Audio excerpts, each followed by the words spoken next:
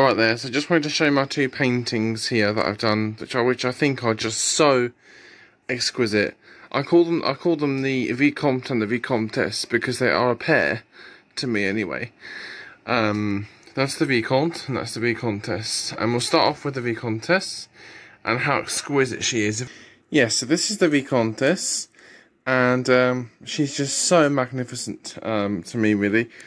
I painted her in about 5 hours.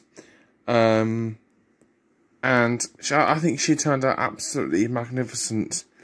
I think she's so pretty and so, it's so realistic looking. And I do think it's one of my most professional pictures I've ever done, really. So I've done a few alterations, because this picture is actually a pre-existing painting that was already done, but I sort of changed a few bits of it to make it sort of more my own. For instance, for her hair here, I made it a bit wider and a bit taller. To sort of suit my own tastes. And then on her necklace here, I put on this pendant thing to give it that extra bit of extravagance. And also these beads around her neck, an extra line of beads underneath, so she has a big choker on. I think she's just so well executed. She has flowers in her hair here, if you can see, with some leaves poking out and what have you. I did paint a couple of extra flowers on there to give it a bit more extravagance. But there she is, the Comtesse, the Viscomtesse. I've signed it, and I do hope you like that one. And now we'll have a look at the Viscomte. So the Viscomte is actually already, again, is a pre-existing painting that I sort of found, but again I've altered it and made it sort of more my own. For instance, his wig is slightly bigger than what was in his painting. His face is also a bit different as well. The shading is slightly different. I do alter things because I think when you're painting, people get frustrated because they can't paint things exactly as they want it to be if they're copying it another painting. If you sort of go with your gut and paint it how you want to paint it and what suits you, I do think that painting does come out a lot better, really. And this is how I think it really came out. And you can see there's so many different colours in his face. I do the face in layers, you see.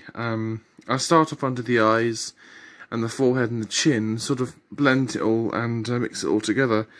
But I think his face and the whole painting itself is just so well executed, and he looks very noble in all of his robes. You see a bit of lace under his neck there, his sort of cravat thing, and his velvet, sort of dark purple velvet jacket. He's just wonderful, yeah, so good. And I painted all of his hair, as you can see, all the individual strokes. And the background itself, what I do is I draw the picture of the person in the centre as just a sketch. Then I paint the background, and then I paint the person. Because if you paint the whole background first, the entire thing, the whole canvas of the background, you don't get the bright colours that you're looking for.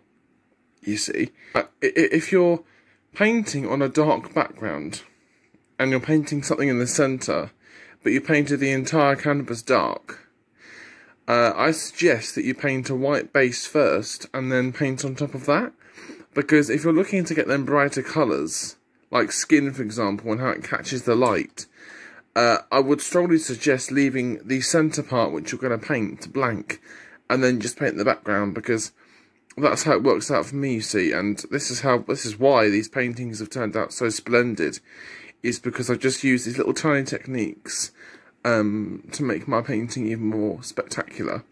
But I do hope you like this. I love them. I love the 18th century. I love anything to do with like Marie Antoinette and Versailles and everything like that.